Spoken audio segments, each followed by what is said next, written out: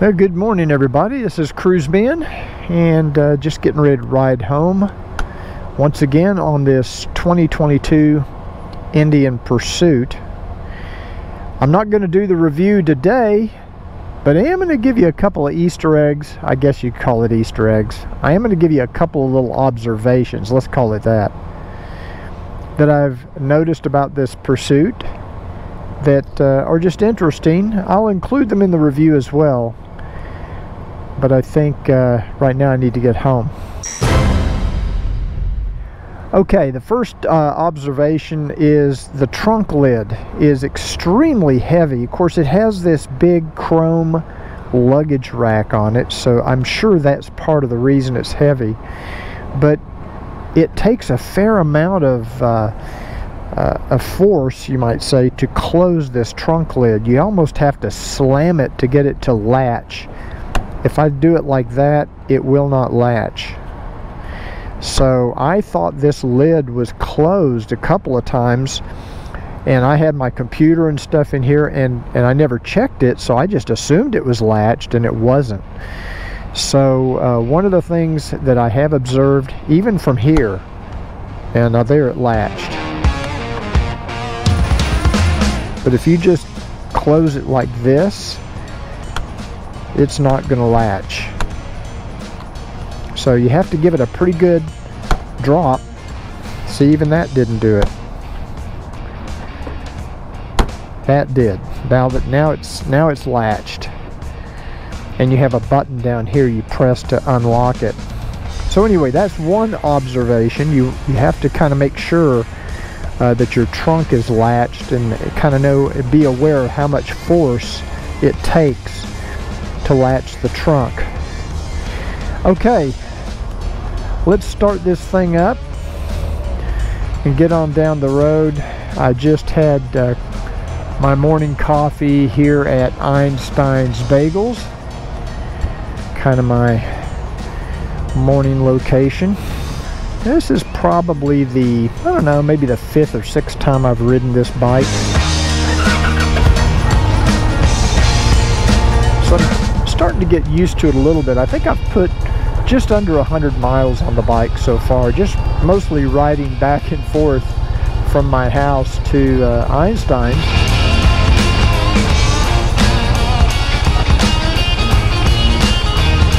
Now what's interesting is you may notice the screen is dark and it's daylight. The screen should be white, it should be brighter. And I have noticed an issue with this screen being able, or the system being able to detect the ambient light. I know at night, or when I leave to come here in the morning, sometimes it's pitch dark. It's 5 o'clock in the morning. And the daytime setting is on. So this thing is extremely bright when it's dark out, and it makes it hard to see. It's so bright, the screen, that in day mode, that it almost blinding. But now, after I ride for a while, this screen will change. Okay, so anyway, for those of you that are new, welcome to Cruiseman's MOTOVLOGs. I don't want to get hit here in the parking lot. Parking lots are one of the most dangerous places to ride, in my opinion. So if you're new, welcome to Cruiseman's MOTOVLOGs. Normally, I don't know what the hell they're doing here. They're unloading a truck or something. They're trying to drag something off the back of this truck where they can take it off with a forklift, I guess. I'm not sure what they're doing here, but they've got it messed up, and the traffic is screwed up as well.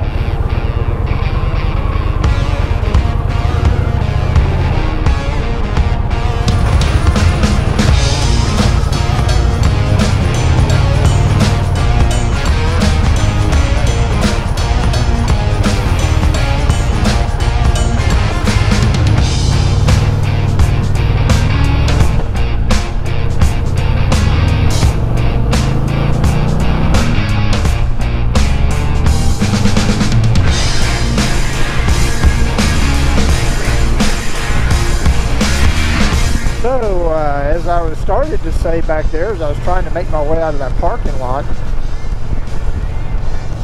if you're passionate about motorcycles, I would invite you to join our family and subscribe by clicking that little subscribe button down below. And don't forget the notification bell, because that way YouTube will let you know when we come out with new videos. So my hope is that when we get back into town, now some of you may not know this, but we have another YouTube channel for the cruise industry, and Ricky and I will be leaving once again this weekend to go to Alaska for a 7-night cruise. And so that's a week I won't have to be able to review this motorcycle. You can see it's still in the nighttime mode on the ride command screen here. Anyway, so hopefully when we get back into town, I'm going to have an opportunity. I'm going to clear this with Indian first, but I'm hoping I have an opportunity to take this motorcycle on a road trip. My plan is to ride this motorcycle out to West Texas to see my brother, which I do 2 or 3 times a year. And I like to do that because it's a trip I'm familiar with. I know how I feel after 350 miles on the Goldwing. I'd like to know how I feel after 350 miles on this motorcycle. I think it gives me a unique opportunity to compare. This bike, I've done that on, I did that on the BMW as well, that same route. So it just gives me a chance to compare head-to-head what these motorcycles are like under my normal riding circumstances.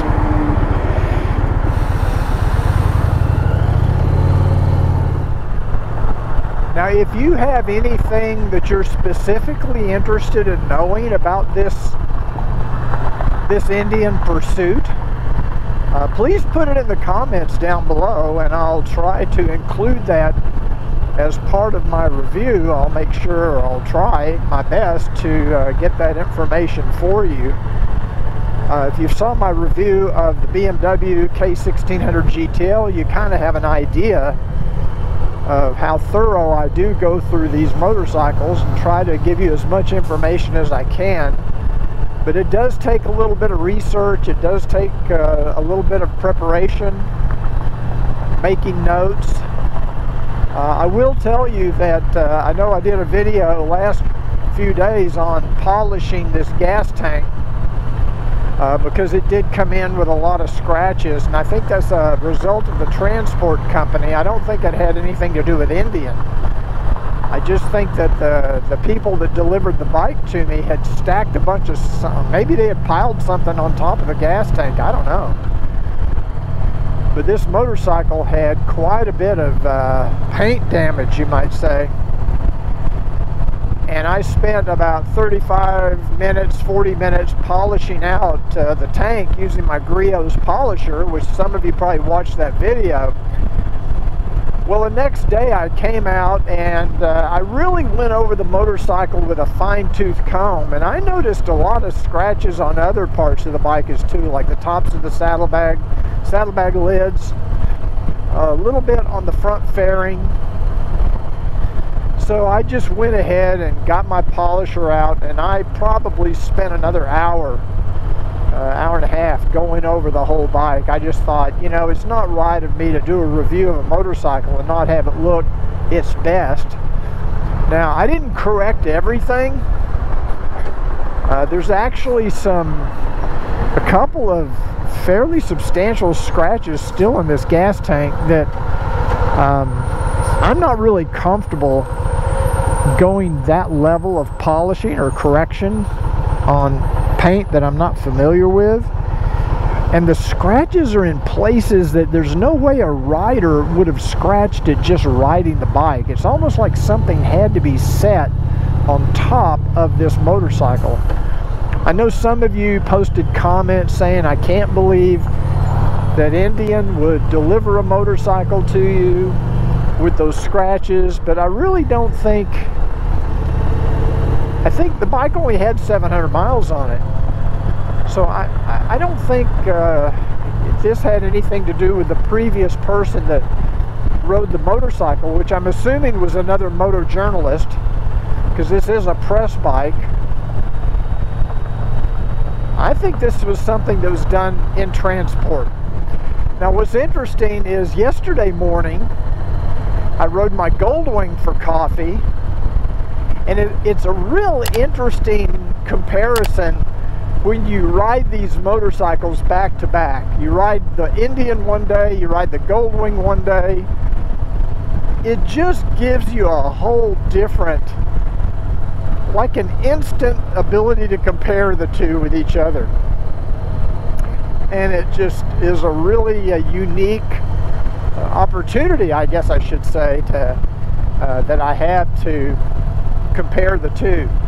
One piece of good news is we did sell the 2007 Mercury that's been in our garage for 6 months, which was Ricky's mother's Mercury, and it took up half of the big garage, which is where I do most of my videos and my work. And that Mercury is now gone, so now I have the garage back to do stuff that I need to do for this motorcycle and my Goldwing. I think I mentioned to you in a previous MOTOVLOG that I was going to be doing a review or a comparison of the pressure washer that I received a few months ago, that they had come out with an updated version, and that I was going to be comparing the two, and they had shipped me another pressure washer to do that comparison. And just this week I finally got around to pulling that thing out into the garage and opening up the box, and I was getting ready to do the comparison. You're not going to believe it. They accidentally shipped me the exact same model that I already had. So there's nothing for me to compare yet. So that delayed that video. I hope to have that video out today. So I'm waiting on another shipment. They're supposed to be shipping me the one they actually wanted me to do the comparison with. They're supposed to be shipping that out again this week, but again, it may not come in until I'm back from Alaska. So that might get delayed another 10 days, who knows. So as I sit here in traffic on my way back home, I would like to thank you for joining me today. I'll reveal one other little nugget of information about this Indian before I release my review. Just one other little observation, and that is these top-loading saddlebags. I can very easily fit my MacBook Pro 16-inch with the cover in the case. It just fits right down in that saddlebag, no problem. With plenty of room to spare, I might add. And that laptop will not fit in the saddlebag on my Honda Goldwing with the case on. Now with the case off, I might be able to cram it in there. I haven't tried, but with the case, it certainly will not fit. So that's just one little observation. The saddlebags on this motorcycle are pretty substantial, as is the trunk. And of course, I'll give you more details on that when I come out with my final review, because I will review every little detail. And that screen is still set to night mode. I'm gonna have to check that when I get home. I had it set to auto, where it automatically detected day or night, but for some reason it is still set to night mode. I'll check it when I get back to the house. I just pulled into my neighborhood and I noticed, or actually I'm almost at home, and I noticed it now switched to day mode. It took it that long, probably 15 minutes, before it actually switched over to daytime mode. So I'm not sure if because it's cloudy outside, maybe that's why. Maybe it has to be in bright sunlight, or it just doesn't detect it. So anyway, thanks again for watching today. If you like this video, please give it a thumbs up. Thanks for supporting the channel, and I'll see you on the next Cruiseman's Motovlog.